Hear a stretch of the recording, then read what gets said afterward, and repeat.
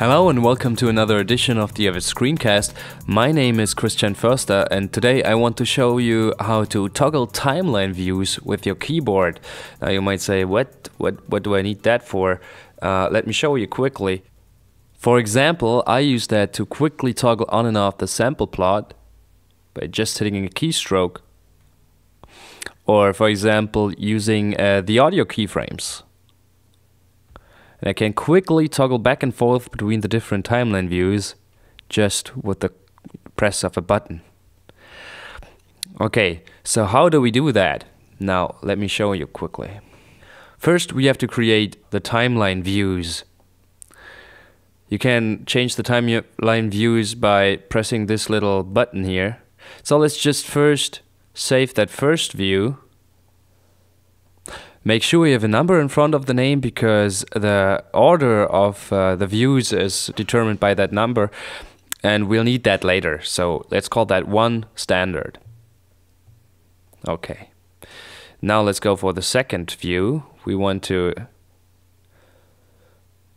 do the sample plot. So let's turn on the sample plot. And let's also make the audio tracks a little bigger by pressing Command L or Control L on a Windows machine. As big as you like them. Something like that. And let's save that under a different name. Like sample plot. Okay. Now for the third view with the audio keyframes, you also have to check the auto gain. And we'll make the tracks even bigger.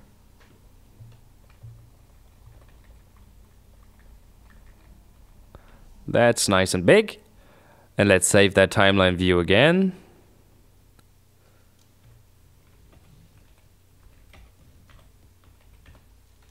Three audio gain. Okay. Now we have different timeline views and we could change between them using that menu here, but still no way to access that via keyboard, right? Now we need to use workspaces. See, there's the timeline views and they have the names and you can see the order is determined by the number. Otherwise, it would be ordered alphabetically. Double-click the workspace setting and check Activate Settings Linked by Name. Plus, check Manually Update this workspace. Let's say Save Workspace. Now, this should be our default workspace with the simple view. Okay. So now let's give that workspace the name. 1 standard. Now duplicate the workspace by hitting Command D on a Mac or Control D on a Windows machine. Change the name to 2 sample plot. Again, duplicate the workspace. And call the third workspace 3 audio gain. Now if we hit the different workspaces, you can see the timeline views become different. Because each workspace just calls up the timeline view that has the same name. Now all we need to do is add the workspaces to our keyboard.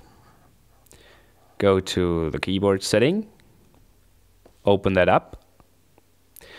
Call up the command palette by going to Tools, Command Palette, and go to More. Now you can simply drag and drop the workspaces onto your keyboard. Notice that the workspace buttons are numbered 1 through 8. That's why it was important to number the workspaces, because the first workspace always refers to the first in alphabetical order, and the second to the second, and so on. That's why that was important.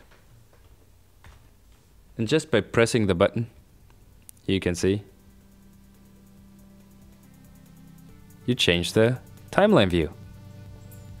That's it. It's very, very handy, and it will speed up your workflow considerably. I'm pretty sure it will. So thank you for watching this episode of the Avid Screencast. If you like, go ahead and subscribe to the podcast on my webpage at avidscreencast.com or in the iTunes Store. If you have any comments or suggestions, like future show topics or anything, drop me a line at mail@avidscreencast.com or just comment on the website. Don't forget to follow me on Twitter at twitter.com/avidscreencast, and also check out my Facebook page at avidscreencast.com/Facebook. If you'd like to see what kinds of things I do professionally, check out my website at editguy.de. Well, thanks again for watching, and see you next time. Goodbye.